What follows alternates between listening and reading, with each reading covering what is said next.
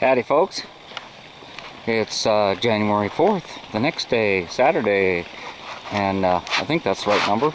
Anyhow, we got that snow that everybody was talking about, and I brought you over here to Fossil Creek Reservoir. It's about 5 miles from the house. This is an eagle watch area. Geese, not ducks.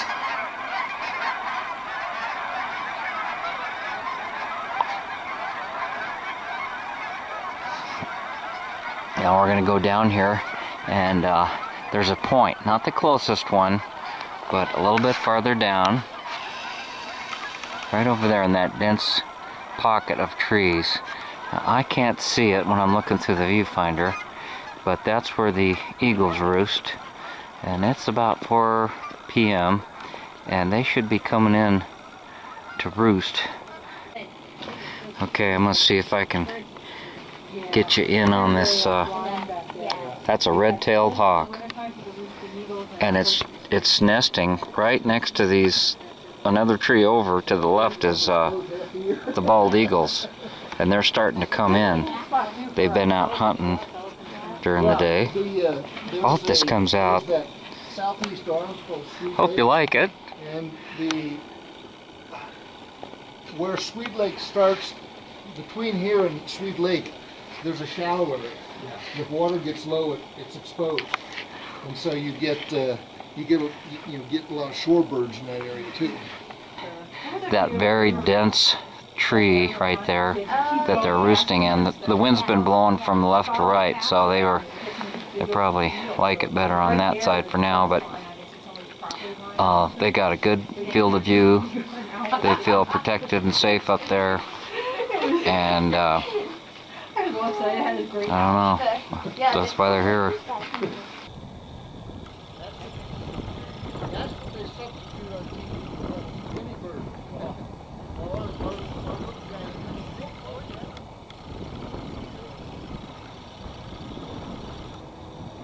One of this noticeable characteristic is right where his wings bend on the black markings underneath. That helps identify it as one. Well, they all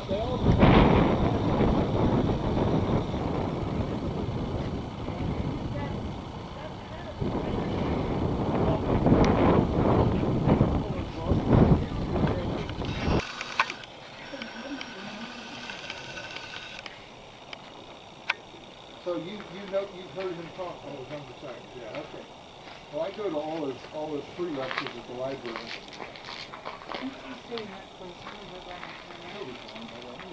I know.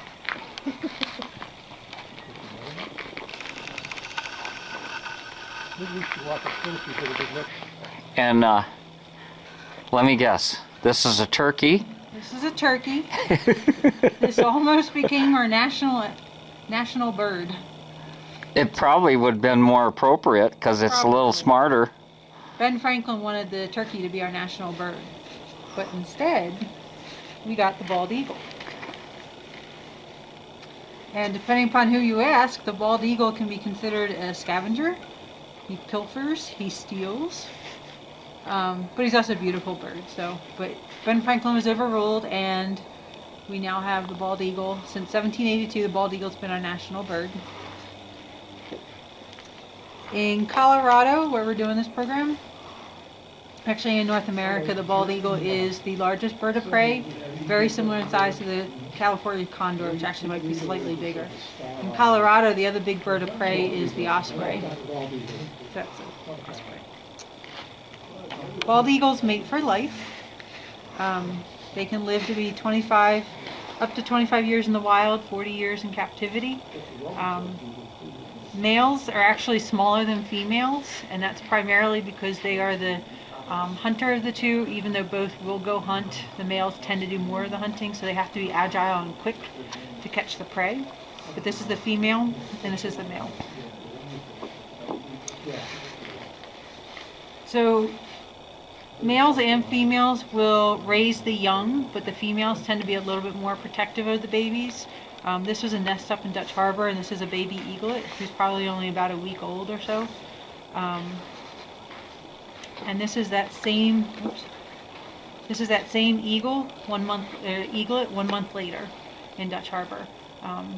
So you can see they start to get a little bit of a yellow around their face. They start to get go from gray down feathers to more brown, which is typical for first-year babies. This is a close-up of a first-year baby, all brown on the face, eyes very dark. They start getting a little bit of the white underneath the feathers. And as they mature, they start to get more white feathers. Eagles don't get their white heads until they are about 4 or 5 years of age. So as they mature, they have these kind of mottled brown and white, but they start to get their yellow feet and the yellow beaks. And then, as I said, about 4 or 5 years of age, they'll go all white. So this one's probably about 4 years old. He's still got a little bit of brown on the head. You can see the tail feathers are still a little bit on the dark side. And then this is an adult eagle here.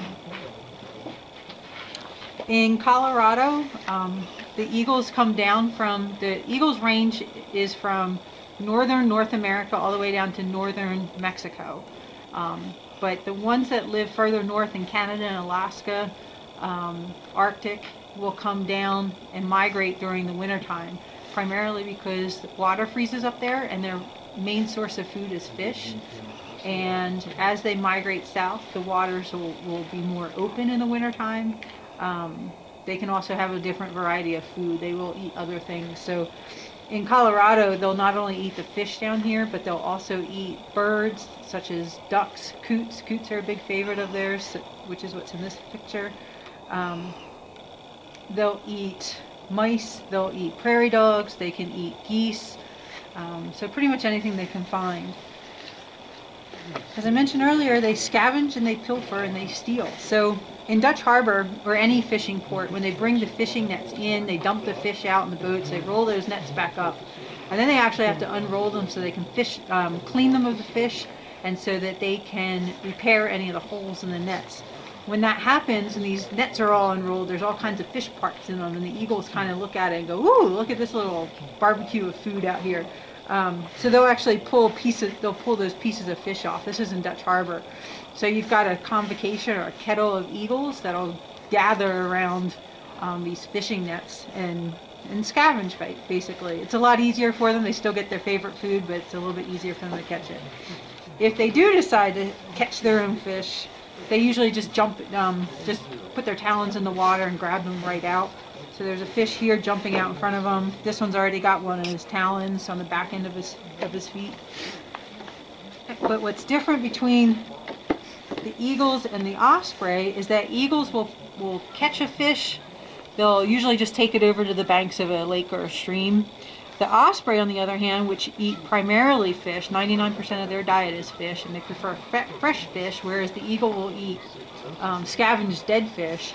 The osprey always catches fresh fish, but they always eat it back at their nest, so they actually have to have it more aerodynamic. So the osprey will carry it kind of perpendicular to their body, so that it's actually, or parallel to their body, so it's aerodynamic and they can carry it long distances. Whereas the eagle just pick it up and they'll carry it horizontal. So the osprey will actually carry it like one hand, like almost like hands around the fish. So those are the differences and the facts about eagles in Colorado. Well, thank you, Dawn, on behalf of the Garage Gang. Thank you very much. I'm glad it was a slow night. This is a real treat. Yeah.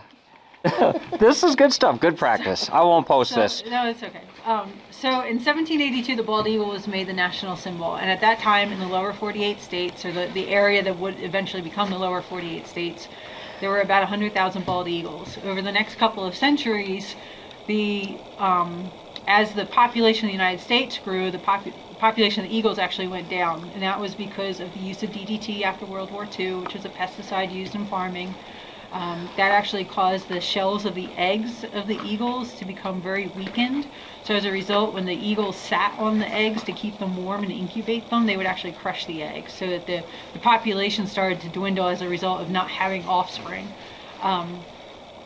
The lead poisoning was a problem, so that because the eagle is a scavenger, They'll eat things like carcasses. So if something was shot, they would get lead poisoning as a result of the lead from the bullet in the body. Lead has since been reduced in a lot of bullets, but it can still be a problem for them. And then a lot of people had a misperception that eagles stole chickens and pets.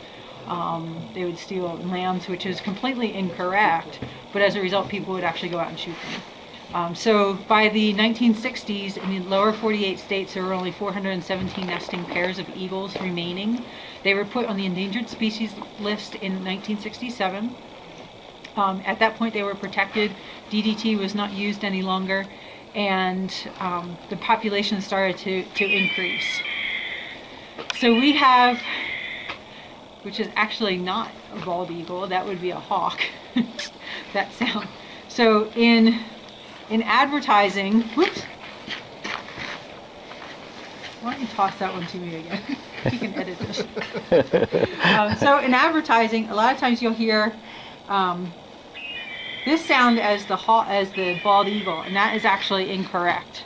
The eagle is much more of a chirpy bird, which doesn't sound very fierce and threatening, especially when it's your national symbol or your national bird. Coyotes. But it's I think it's an amazing sound. It's a very distinct sound that you hear when you're out. So imagine going from 100,000 of these down to just 400. So back in 1967, they were put in the endangered species list. There were 417 nesting pairs in the lower 48 states, and in Colorado, there was only one pair of nesting eagles left in the early 1970s. So between the early 1970s and 2007, the population went up to, I think it's about 10,000 now in the lower 48 states. All states in the lower 48 now have a nesting pair of eagles. Vermont was the last one. So we've actually done really well. And in 2007, the eagle was removed from the endangered species list because their population was doing so well. So they're still watched. The U.S. Fish and Wildlife Service still keeps an eye on them. In Colorado, we're up to, I believe it's 100 pairs of nesting eagles, so they're doing really well here as well. How cool is that? Yeah, do you know the status on wolves by chance? I was looking at these Canadian wolves and on YouTube, and our darn things were huge, and it was talking about how many elk that they take over the course of a winter, and it was really incredible, and they were just huge. Depends who you talk to and how many elk a wolf, a pack of wolves. Let's say an average pack of wolves is 8 to 10 wolves. They'll take one elk and that'll feed them for a couple of days. So if you've got, I don't know how many packs of wolves there are in Canada or even in the U.S., but let's say a place like Yellowstone that has about a dozen, that's not really that many when you look at the whole population of an elk herd. So there's a lot of research still being done on it. There's a lot of studies being done on it. I certainly don't get involved in a lot of that, so I don't have specific details. Yeah, okay, cool. 3 coyotes out Oh, here. yeah. But the latest word was that the U.S. Fish and Wildlife Service was doing a public commenting period, which ended in December, and now they're going to evaluate all that information, all the information they have from ranchers, from people interested in preserving the wolf, and the scientific research, and kind of make a decision as to whether they should be removed or not. So they've already been removed from the national, I think they've been removed from the national endangered species list. So. Oh, cool. I unfortunately don't know many Good information. We've also been informed that there's some coyotes out here on the ice.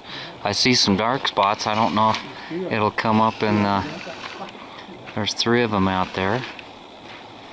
I see 2 spots. I don't know what you guys see. There's 3 of them.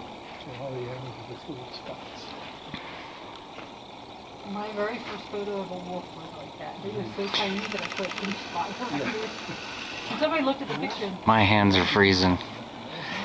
Anyhow, we're starting to lose the light, and well, thanks for watching. Thanks for shoving TheEZGZ out.